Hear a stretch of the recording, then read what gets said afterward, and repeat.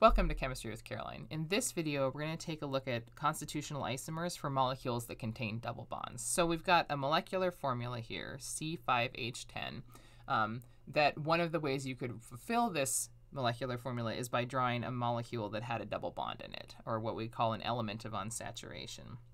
And so much like when you start out drawing a linear system, you're just going to draw the longest chain and then put the double bond in different spots.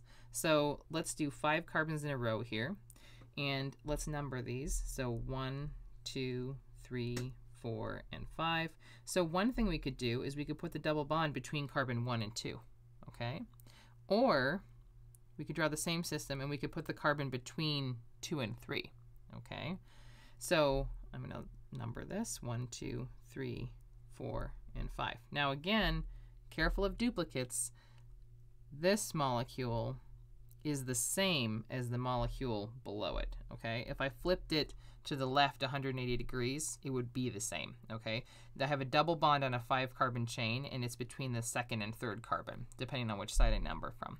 So there are 2 unique constitutional isomers of a 5-membered long chain with a double bond in it.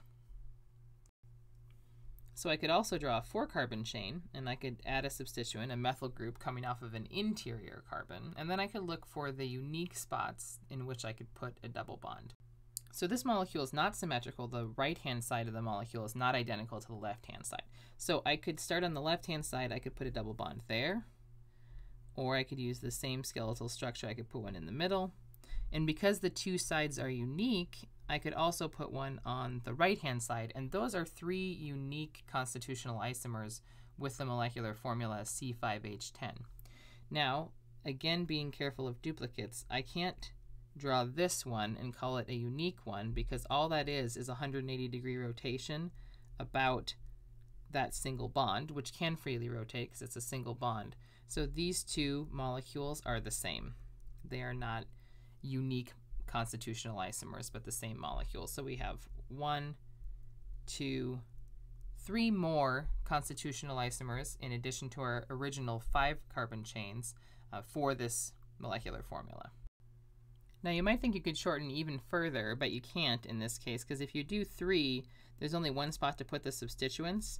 This carbon in the middle is a quaternary carbon, and so you can't add a double bond to any of these methyl groups coming off because you would exceed the octet rule. It already has 4 bonds, so you can't put a 5th one on. And that means that you end up having 4 CH3 groups, which would end up being 12 hydrogens, which does not fit with our molecular formula, and there's no way for us to put a double bond in here. So you still have to be careful about making sure that you have a base structure that can accommodate a double bond or not. So this has been a look at how to systematically approach drawing constitutional isomers for molecules that have double bonds in them. If you found this video helpful, please like, subscribe, and share with your friends. Thanks.